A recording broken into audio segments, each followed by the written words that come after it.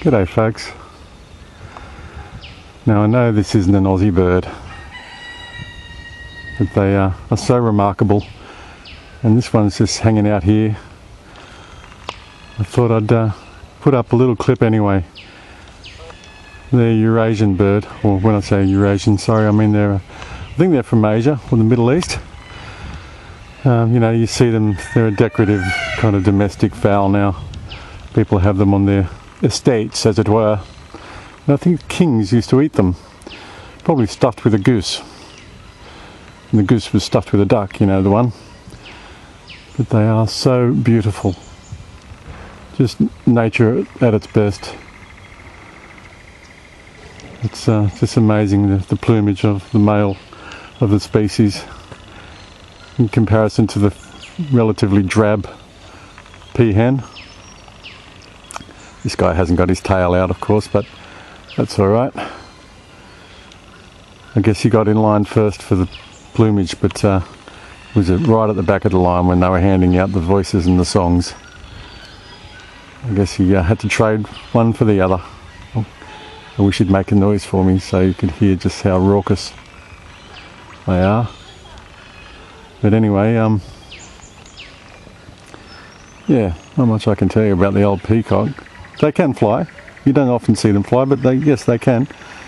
In fact, one swooped down out of a tree straight over my head just before I got here. I don't know their Latin name or their breeding cycles or anything like that. But they are a very, very splendid bird.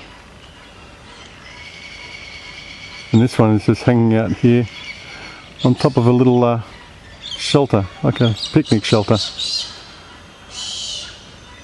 I'll pull back a bit and you'll see what I mean. There he is. Got a beautiful place to hang out, hasn't he? Look at that.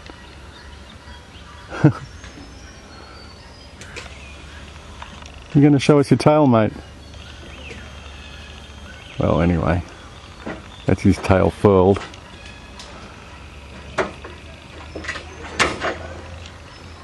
How beautiful. Doesn't seem fair that one bird should get all that. But like I said, the voice, woof, very raucous. Whereas you look at something like a lyrebird that's much less splendid, but what an incredible range of song they have. You know? Beautiful. Like I said, it's not an Aussie bird, so I'm not going to include it in the Aussie Birds Rock series, but it is a beautiful part of nature, you must admit. Okay. Thanks. See ya.